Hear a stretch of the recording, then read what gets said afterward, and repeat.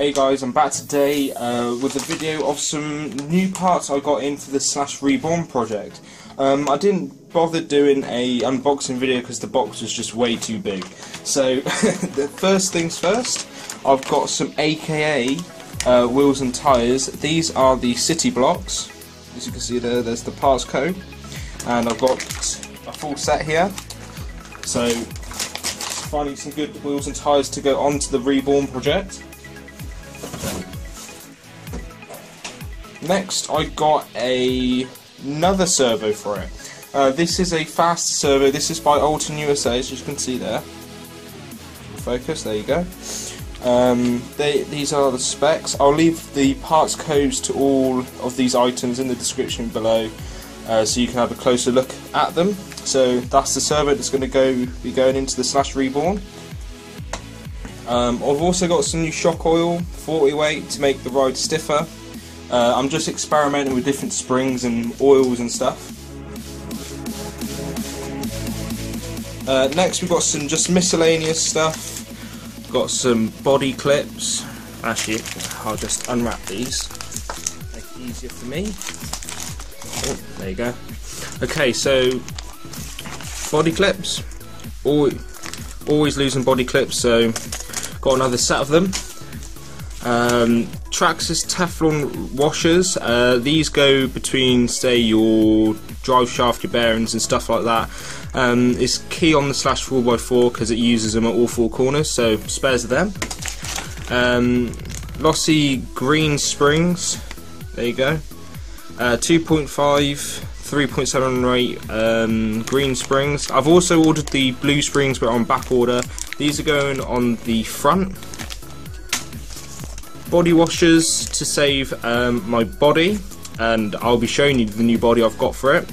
So there's that. Shoulder screws.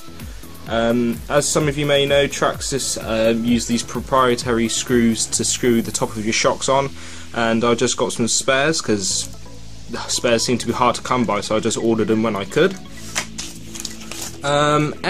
These screws go on the bottom of the chassis of the Slash 4x4 to hold the bumper on, and if you've watched my previous videos you may know that I lost like 3 of them. So got them, and I just got some of these screws that seem to be used throughout the Slash, so if I round them or something like that, I've got some spares.